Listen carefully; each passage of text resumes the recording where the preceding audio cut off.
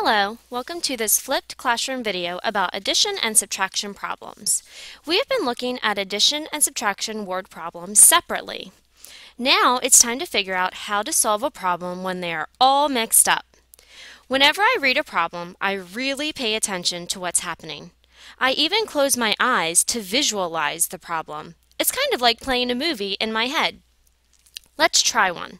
I want you to close your eyes and I will read a story to you. As I'm reading, picture the story in your mind. Ready? One day, I wanted to bake a cake. In my fridge, I had 2 eggs. I went to the store and bought 6 eggs. How many eggs do I have now?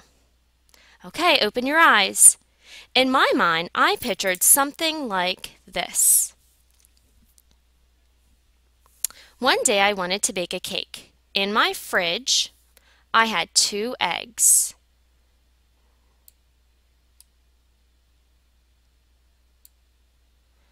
I went to the store and bought 6 eggs.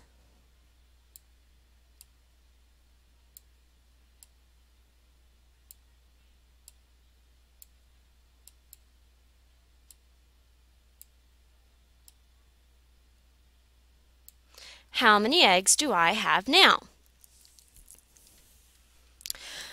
Now I have to figure out what the story is asking me to do.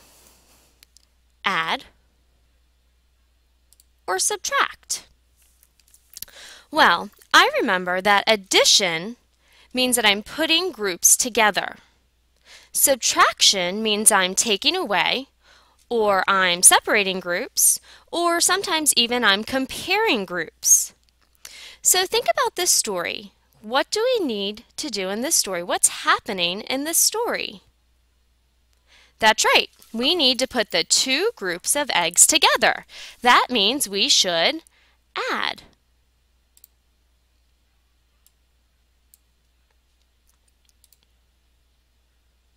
I was able to figure out that I need to add based on what happened in the story.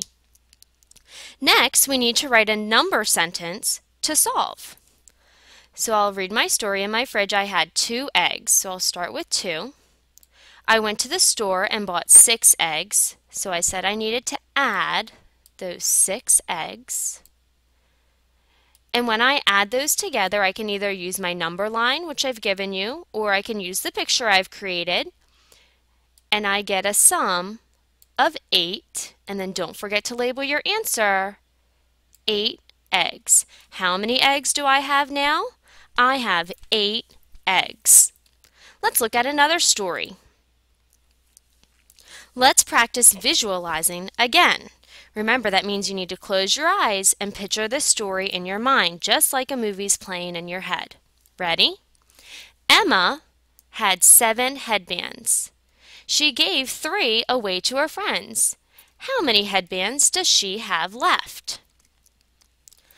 Again, now I have to figure out what the story is asking me to do, if I should add or if I should subtract. Well, let's think. Addition means I'm putting 2 groups together. Subtraction means I'm taking away, separating, or comparing. What happened in this story? That's right, we were taking away headbands. That tells me that we need to not add, we need to subtract. So now that I know what the story is asking me, and now I figured out that I need to subtract to get our answer, I'm going to write my number sentence. Emma had 7 headbands. She gave 3 away, so that means minus. Subtraction means we use a minus sign. 3, because she gave away 3. And again, you could use the picture, you could use a number line, you can use any of the strategies that we've learned for subtraction. 7 minus 3 equals 4. The difference is 4. Again, I need to label it. We're talking about headbands. So, how many headbands does she have left? 4 headbands. Let's try one more story. Again, practice visualizing, so close your eyes and picture the story in your head. Tyler has 7 toy cars, and James has 8 toy cars. How many fewer toy cars does Tyler have than James? So in this story, it's telling me about one boy and another boy, but the question is going to be the part that really helps me figure out what I need to do, if I should add or if I should subtract. The question says, how many fewer toy cars does Tyler have than James? This question is asking me to compare the toy cars that Tyler has compared to the toy cars that James has. We learned a couple weeks ago that whenever we compare, we need to subtract. So when I look at the numbers in my story, it says Tyler has 7 and James has 8. Now if I know that I'm subtracting, even though 7 is the first number in my story, I'm going to start with 8 for my number sentence because I remember that in subtraction, we always start with the greater number. So if I have 8 minus 7 equals, now for this one, I'm actually going to use a picture. I'm not going to use a number line. I'll use a picture because I find that it's easier to compare when I can look at a picture of it. So I'm going to do 7 toy cars for Tyler.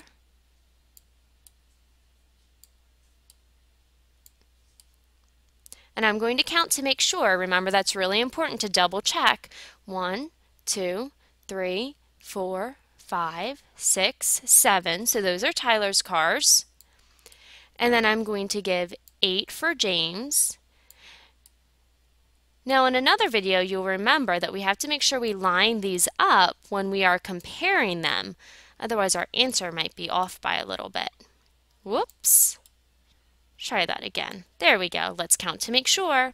1, 2, 3, 4, 5, 6, 7, 8. So there's the 8 toy cars for James.